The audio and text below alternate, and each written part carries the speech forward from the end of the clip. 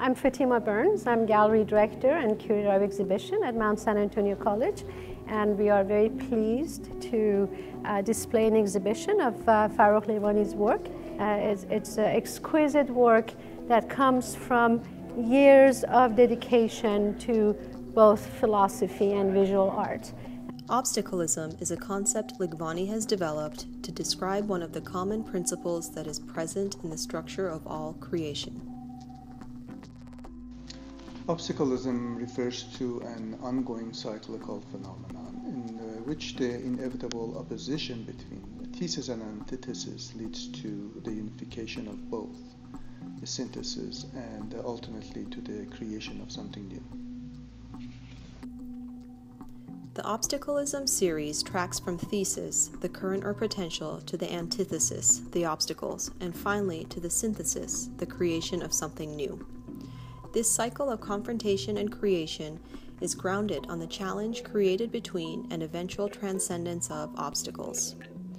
While engendering obstruction, they introduce the condition for the possibility of reconciliation and change. I've been watching Farok's work, Farr Ligvani's work, since 2007-2008, which is when I first wrote about it.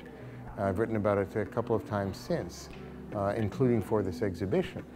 However, what I was unfamiliar with was Farr's newest work, the work from this year and from this past year. And I'm delighted to find a real growth, a real amplification of depth, of meaning, and of vision in the work. Farr is becoming more and more experimental, he's becoming more and more sculptural, he's becoming more and more, exploiting more and more both contrast in tonality and in subtleties between very close tones.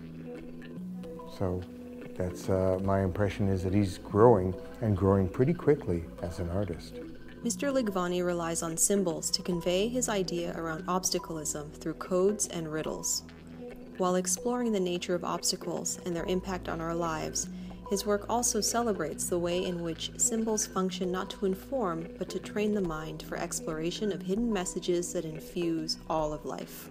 I see his work as being kind of mathematical and spiritual. And I say this because I see a lot of kind of pure distilled structure and order in his work, to the point where I feel it kind of transcends over into like pure energy. Through his art, Ligvani hopes to encourage the viewer to go beyond the conventional perception around obstacles and to realize that these points of resistance are an inseparable and integral part of existence and creation. I would like to draw people into a new way of viewing and experiencing obstacles, not as something negative, but rather as a powerful and positive force in their lives.